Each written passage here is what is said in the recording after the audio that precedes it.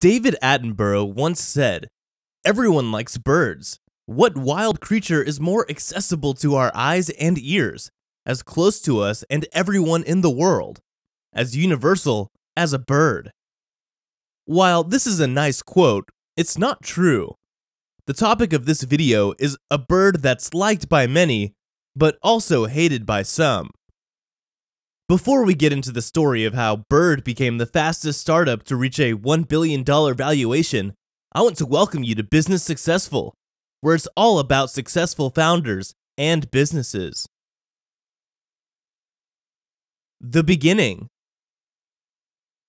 It all began when Travis VanderZanden, former Chief Operating Officer at Lyft and Vice President of International Growth at Uber, bought a Xiaomi M365 scooter.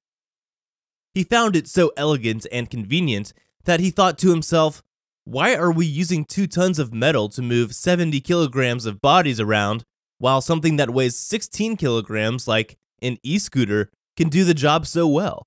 And why are we giving away so much space in cities to cars? Travis VanderZanden became more and more interested in this idea. So he contacted his previous boss, David Oliver Sacks. He wasn't as enthusiastic about the idea as Travis, however. Even though Travis tried his best to convince him, the idea was just too crazy for David. How can people rent a scooter and leave them wherever they want, he wondered. Most people were as skeptical as David, but there were some who recognized the potential, like the guys at Goldcrest Capital, who gave him $3 million to start. He priced the bike this way. Anyone over the age of 18 with a valid driver's license can grab a scooter for $1 and will be charged 15 cents per minute of use. People would also need to wear a helmet and, obviously, stay off the sidewalks. But the new company was frowned upon, especially since most people in Santa Monica didn't expect these electric scooters popping up out of nowhere in the city. There were also no laws which specifically banned or permitted it. The only regulations coming close were the city's regulations governing sidewalk food stands. "We are not selling hot dogs and tacos," Travis VanderZanden said. Difficulties. VanderZanden wasted little time exploiting the area and alerted the mayor of Santa Monica, Ted Winterer, via a LinkedIn message that many more birds were coming. He told him, "We have $3 million in venture funding to focus on the traffic and parking problems in Santa Monica and Venice." And he added, "I'd love to work together." The mayor's response was far less cheerful, however, which may have been because VanderZanden's letter was sent after the first birds had already landed in the city. The mayor said, "Your company is the one deploying electric scooters in the public right-of-way. My understanding is there are serious legal issues with doing so." He then referred VanderZanden to other city officials. But many residents of this beachfront community proved far more enthusiastic. Chaos quickly ensued. Teens caused damage by ignoring traffic laws while double riding, and pedestrians tripped over discarded scooters that clogged the walkways. Some of these accidents involved serious head injuries.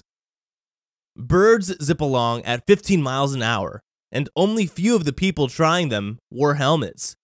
So hundreds of fines were issued to riders. 6 months after the scooters appeared, Bird agreed to pay $300,000 to settle a 9-count misdemeanor criminal complaint charged by the city attorney's office. Further, they agreed to lower the top speed to 1 mile per hour and began offering free helmets. They also promised to pick up the randomly scattered scooters after 8 p.m. and replace them in the morning. Growth. Basically, everything went more or less according to plan.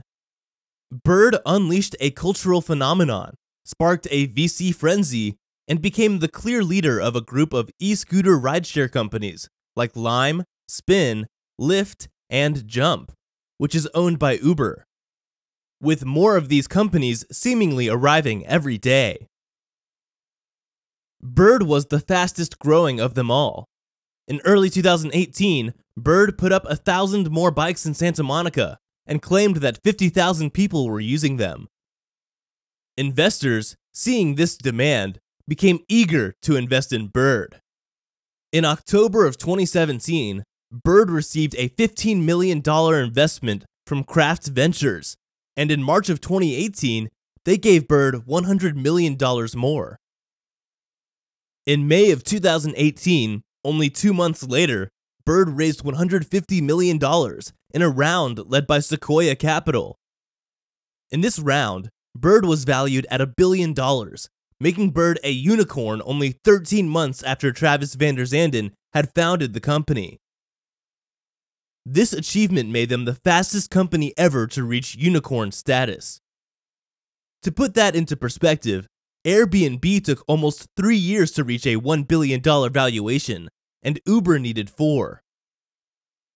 4 months after reaching unicorn status, the valuation of Bird reached $2 million. With the new money, Bird made plans for expansion, targeting Canada, Europe, New Zealand, and Latin America.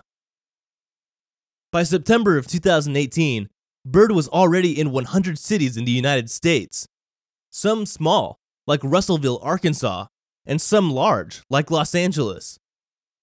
Their expansion plans also went according to plan, and they can now be found in cities like Paris, Antwerp, Tel Aviv, London, and Mexico City.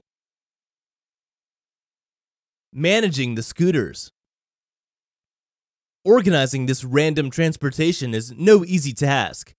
Bird imports e-scooters from China, and then installs a mini computer to connect a scooter to the company's software platform. With this software, the company can see where every scooter is located and lock and unlock the wheels and motor. They can even control a scooter's speed remotely. It's not as easy as building an app and putting the scooters out there, says VanderZanden. Every night, a swarm of freelancers must gather all the e-scooters wherever they've been parked or abandoned, recharge them, and relocate them to designated nests, where riders can easily find them for the morning's commute. It definitely hasn't been a smooth ride for Bird so far. The bikes they imported from China, Xiaomi 365s, were made for consumer use, not rental use. So they broke up in only a matter of months. This got so bad that Bird was losing money on every ride. However, with the extra funding they got, they were able to introduce an in-house designed scooter, which was much better suited for the rental business. This scooter was called Bird Zero and opened the door to another business, selling scooters. But still, the maximum lifespan was only a year. Another issue facing Bird were the accidents. VanderZanden's response to this is that accidents happen in every type of commute, and that the scooters are not to be blamed for this. Conclusion. Our mission is very strong. It's to remove cars from the road, reduce traffic, and reduce carbon emissions. Every city in the world could benefit from that, says VanderZanden, whose relentless drive is perhaps matched only by his dedication to stressing Bird's vision at every possible opportunity. VanderZanden positions Bird as a means to lower all the congestion to cities. To correct that, people need to let go of their car addiction, he believes. With better management systems and reliable vehicles, it's safe to say Bird will continue to fly high for the foreseeable future. Thank you for watching our video on Bird, and let us know your thoughts in the comments and subscribe for more.